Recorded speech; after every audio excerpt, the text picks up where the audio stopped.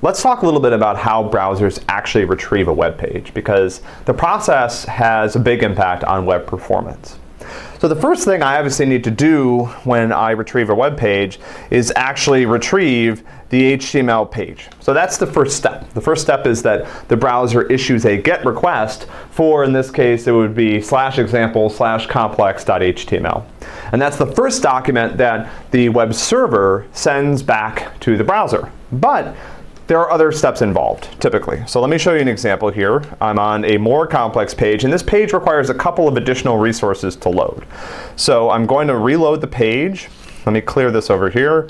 Reload the page, and I'm using the network feature of the Chrome Developer Console to give you a look at what's happening here. And this is something that's sometimes known as a waterfall diagram.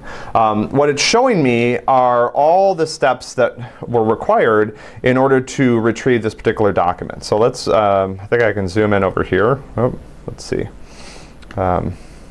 Okay, so this is cool. So this so here's what happened. So by moving this to the right, I can see which resources were retrieved by various points.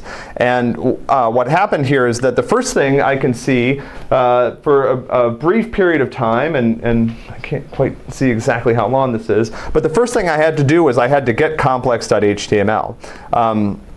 But then there were these other GET requests that the browser had to issue.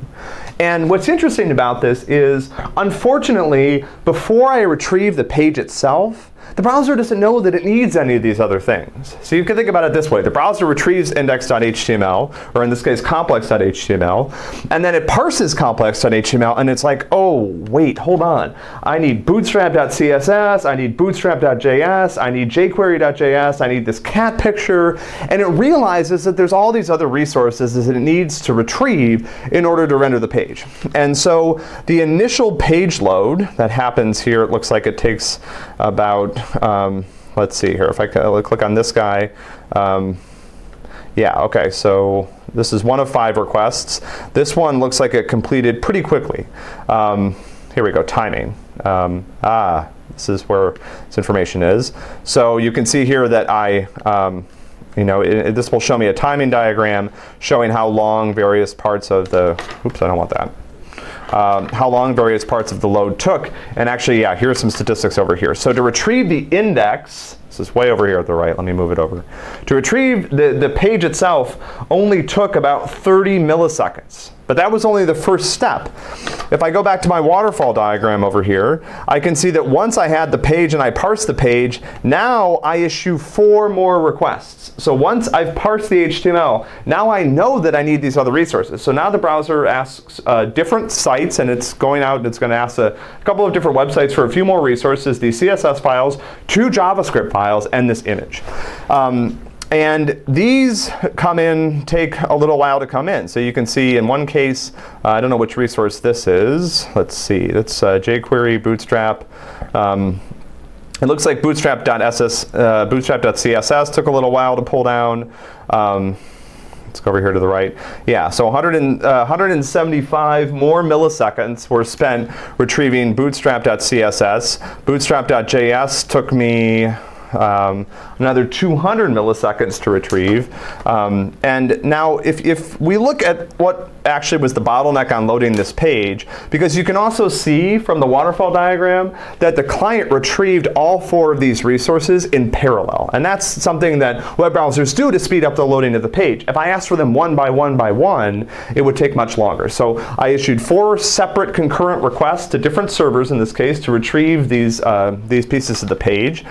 And what's the thing that took the longest to load here? Well, it's close-up of a cat. So it's the actual cat picture. And you'll notice here that the reason for this is that this is actually a pretty big image. So I sent the request, I waited for the first piece of it, and then this is all the time it took to actually download it. So this took about 569 milliseconds. And this page, so here's the thing to keep in mind. This page is located down the hall from my computer. And so if it takes half a second to load this page, this is a pretty simple page actually compared with a lot of pages out there on the web. You get a sense of how web performance works. The other thing that's important to notice here is that because of the structure of HTML, this creates more delays. So for example, I had to retrieve the first HTML document before I knew I needed all these other parts of the page, and that has an impact on web performance.